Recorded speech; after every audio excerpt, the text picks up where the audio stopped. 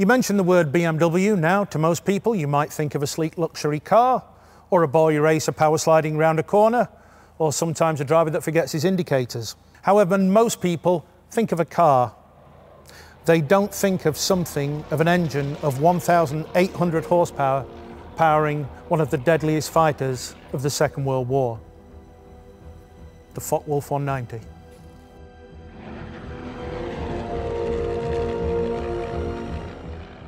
Our story today starts with not the Focke-Wulf 190, but the aeroplane behind me, the Messerschmitt 109.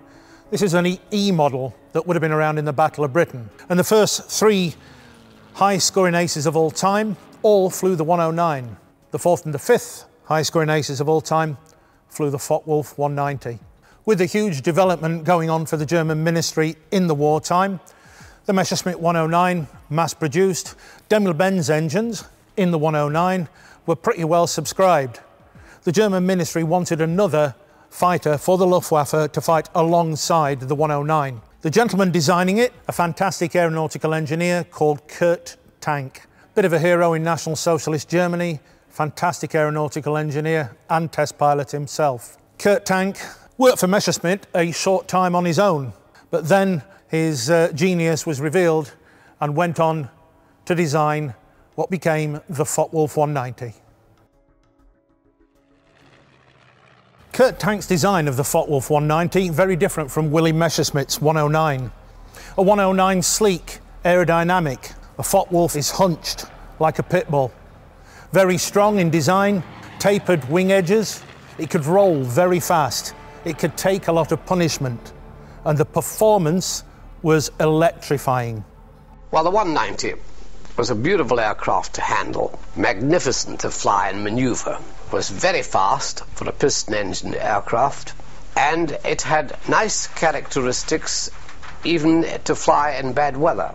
In a traditional engine like the V12 Rolls-Royce Merlin or the inverted Daimler-Benz, also a V12 but inverted, the pistons go up and down in a V, hence the V12. A radial is different, obviously, because the cylinders and the cylinder heads are splayed out like half a corn cob, if you will, with a crank in the middle.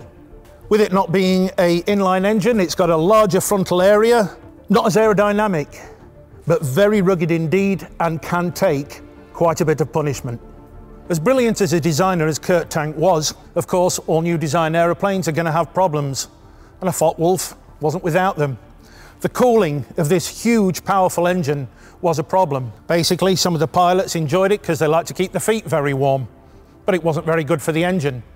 Initially cowlings to try and get more air into the fins of the cylinders and the cylinder heads, but then ideas of fans came on board. First a 10-bladed fan, and then later on with 12, therefore aiding the cooling of the huge, powerful radial. Kurt Tank did a lot of testing himself. In fact, in one of the pre-production models, nearly killed himself in an inverted spin. But of course, being a brilliant pilot he was, he got out of it. The Focke-Wulf's problems were eventually ironed out. Late 41, early 42, appearing in squadron service. Very well made at the Focke-Wulf factory, and the pilots loved them. A Focke-Wulf was rugged, with a big, wide track. Yes, quite difficult to land because of the torque and the power of it. But eventually, with the modern things like electrical undercarriage, a roll rate that was previously just about unknown, a huge amount of power, the Focke-Wulf was very, very much liked by its Luftwaffe pilots. When the Focke-Wulf became successful, a lot of the aces stuck with the old tried and tested Messerschmitt 109s, but pilots like Otto Kittel and Walter Novotny changed to the Focke-Wulf. Another famous exponent of the Focke-Wulf 190, Joseph Pips Priller. Priller, unfortunately, having the famous distinction of shooting down over 60 Spitfires with his Focke-Wulf. The National Socialists, of course, were very proud of the design of their aeroplanes. And Priller actually posed with his BMW sports car with his Focke-Wulf in the background just for a nice little promotion picture for the National Socialists and for BMW. The Focke-Wulf 190 first entered service in late 1941, first flying on the Western Front against the Royal Air Force.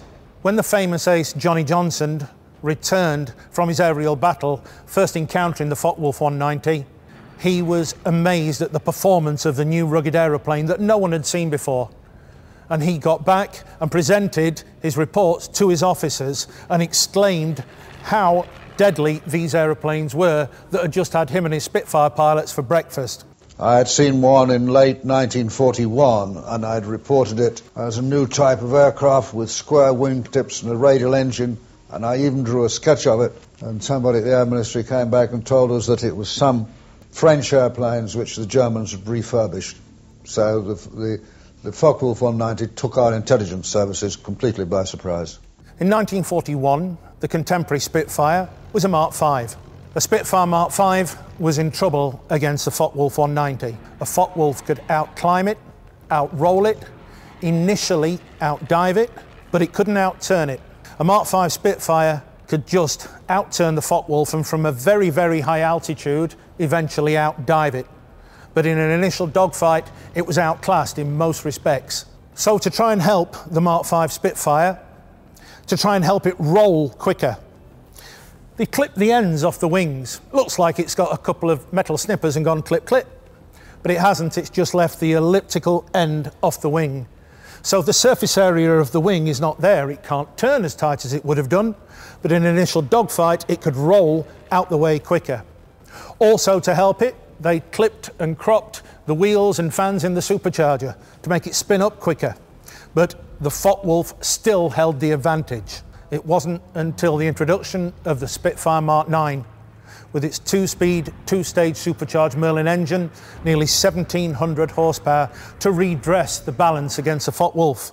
When the British government realised that the Focke-Wulf 190 was not one of the P-36s left behind, and something to be highly regarded and fearful of, balls started rolling even for a commando unit idea to go and steal one with a pilot. But then, as it happened, we didn't really need to. A pilot called Armin Faber got lost in some bad weather over the Bristol Channel.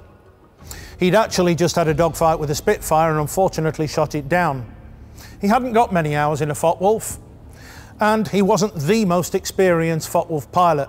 He landed at an airfield that happened to be in southern Wales. The Focke-Wulf was gestured by some RAF groundman into a pen. A quick-thinking sergeant got hold of his very pistol, jumped onto his wing, pointed it at the pilot's head, and then he realised what had happened. He was taken captive, and Faber actually tried unsuccessfully to commit suicide. Now we had a Focke-Wulf in captivity, it had to be tested and evaluated through hours and hours of painstaking testing. The impact of having a Focke-Wulf in captivity can be seen in later years on the development of the Hawker Tempest and the Hawker Sea Fury. The war on the Western Front, the air war, was one thing. On the Eastern Front, it was a whole different ball game. We have 22 miles of sea. On the Eastern Front, they had a line. I think JG-52, a very famous Luftwaffe squadron, moved 30 to 40 times in the space of 2.5 years as the war went good or bad for the Germans or the Russians. Pilots were in a target-rich environment within 15 minutes flying time. All the high-scoring aces of all time were all German pilots, and mainly all on the Eastern Front. Now, the argument there is that when Germans first went towards the Eastern Front against Stalin, the Russian aeroplanes weren't up to much. Yes, that might be the case. The little Polikarpov biplanes, about the same sort of performance to the British Gladiator long before the war. But with the Russian design bureaus like Lavochkin, Yakovlev, Mikoyan and Gurevich, and Ilyushin, with Stalin's gun at the back of the designer's head, they were working 24/7 to get something to beat the Nazi war machine. In a modern-day Formula One car, drivers, of course, have to be superbly fit to suffer modern-day lateral G-forces that a Formula One car can produce. Back in the wartime, a Focke-Wulf was at the pinnacle of piston engine technology, and basically the pilots had to be fitter than modern Formula One drivers to pull the positive of +7, +8 G in a Focke-Wulf 190 without the G-suit that modern jet pilots have. Pilots like Kittel and Novotny were at the top of their game with extremely capable and deadly fighters. The 109, obviously a tried and tested aeroplane during the wartime, around 30,000 made in E, F, G, and then right at the end of the war, the K model. The three main German aces, it was their favourite aeroplane and their weapon of choice. But again, it had its limitations.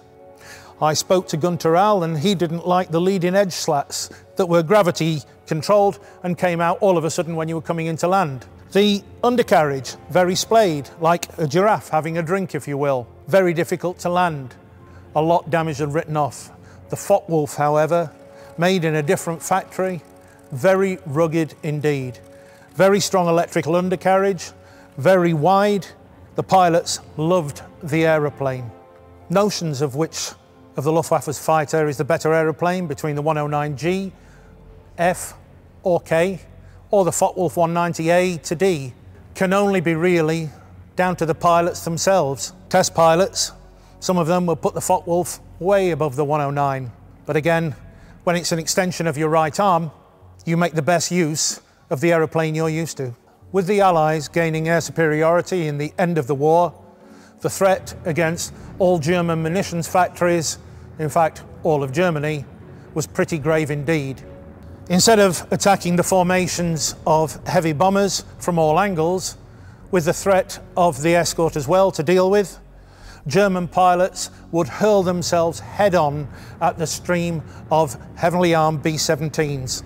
So all needed then, at a closing speed of nearly 600 miles an hour, which is over in a second, is a couple of cannon shells in the cockpit of the B-17, and that aeroplane is going down with 10 very brave young Americans on board. 1944-45, the culmination of the Focke-Wulf design, came in the D model and the TA-152, TA for tank, after his name. The D model Focke-Wulf 190 is in Eric Winkles Brown's list of the top 20 best aeroplanes that he ever flew. And bearing in mind he flew more marks than anybody else basically in history, that gentleman ought to know. The Focke-Wulf 190D could be going up with the Tempest at 440 miles an hour. The TA-152, the very last one, could also operate way above 30,000 feet. Of course, towards the end of the war, the Messerschmitt 262 shocked everyone. A swept-wing jet, it was years ahead of anything that the Allies had. However, it was very, very poorly made by slave labourers who may accidentally, on purpose, if the foreman isn't watching, leave a rivet out or two, and quite a few of them crashed inexplicably. The Focke-Wulf, even though a step back and a piston-engined aeroplane, in its rugged design was very well made, to the tune of 20,000 Focke-Wulfs serving on just about all fronts in the Second World War. Towards the latter part of the war, 43, 44 and onwards, Luftwaffe pilots were getting rare. Towards 44 and 45 on the Eastern Front, if you were a Luftwaffe fighter pilot, you were either very good or very dead. Pilots were getting sparse, of course, certainly in frontline units. Not much better than Hitler Youth were being sent up in aeroplanes like Focke-Wulf 190s, a few hours and then getting up in one of the most deadly fighters around. But no matter who was behind the controls, the Allied pilots always had respect for the Focke-Wulf 190.